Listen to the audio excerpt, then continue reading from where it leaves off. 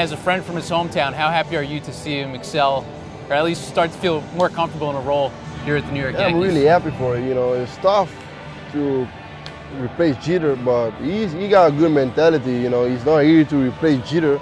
He's here to do his thing. You know, you cannot compare him to a Jeter. You cannot compare to nobody to a Jeter. Jeter is Jeter. Nobody, you cannot compare nobody with it. But that's why he's here to do his thing, and he's gonna be fine. He's really good. You know, he got the talent. And I'm happy for it, really happy for it. Didi is a really good player too, slick too. You see him, he's slick. You know, good arm, you know, and he's smart too, he move around, you know. So Didi Gregorius, his drawing skills are pretty awesome. What do you think about his artistic skills? Yeah, really good. really good. Has he ever drawn a picture of you? You draw, I think so. You draw someone. I don't remember, but I see some pictures that he got. He's really good at it. If he wasn't playing baseball, do you think he'd be an artist? Or a soccer player?